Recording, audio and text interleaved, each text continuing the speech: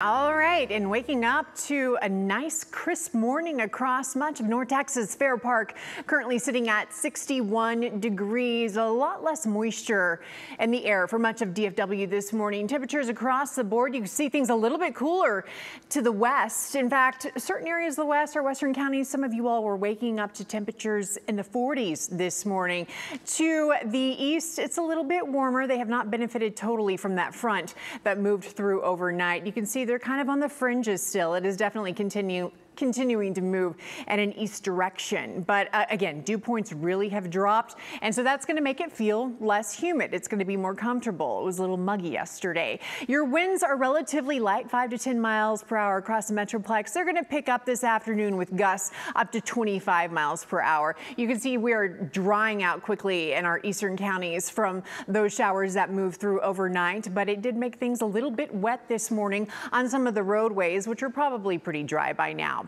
All right, we do have a very strong potential threat for severe weather as we move through the week. Here's the good news. The severe weather should not affect tomorrow's eclipse. Could still be dealing with some cloud cover here in North Texas, but it's supposed to really pick up after, around a 30% chance for storms and showers tomorrow. And really, I should even put that severe possibility on the Monday slide as well. So you've got shower possibilities, storm possibilities Monday, Tuesday, Wednesday.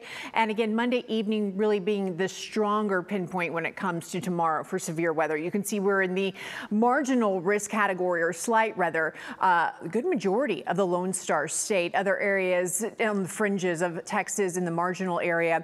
But the yellow is what we're watching. Our biggest concern, large hail, very strong winds, and even the possibility of tornadoes. We are going to be watching that situation for you closely here on WFAA and keeping you updated on any of those potential threats. Also, just looking at tomorrow regarding the cloud cover for the eclipse, where so many people have traveled to North Texas to view it. Here's the good news. It's a very strong possibility you could have a break in the clouds and be able to see tomorrow's eclipse. This is a look at around 1 o'clock, and different models have different outlooks, obviously. These are always being adjusted and changing and updated, but I think it's very possible that areas basically kind of on the northern portion of DFW are going to be facing more high cirrus clouds. Those typically tend to be better for viewing because they're thinner, a little more transparent. Areas south of I-20 most likely are going to be dealing with those low-lying stratus clouds that are dense and thick, and that would be something that could hinder the visibility of the eclipse. Now, you do have, of course, this time frame where it lasts basically 3 hours in the afternoon starting at 12:23, but the totality moment that we're looking for is going to happen between 1:40 and 1:44. So hopefully it's going to be something that we can definitely experience and get a break in those clouds. All right.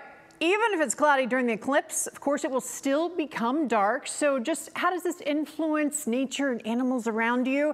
It's basically going to have a huge impact because they're going to think it's nighttime. They're going to be confused. The birds are going to stop singing. They're going to stop flying. They're going to return to their nests like they do at night. And then you can also maybe go ahead and hear those crickets chirp, which I think would be kind of nice. Our low temperatures tonight, we could easily be in the 40s as a result of this front that moved through. 48, 49 are the low temperatures for Fort Worth and Dallas. Your 14-day forecast, the cool front doesn't cool us off temperature-wise very well, but it is, again, going to make it feel less humid. And you can see we are in the low 70s for much of this week. Cleo?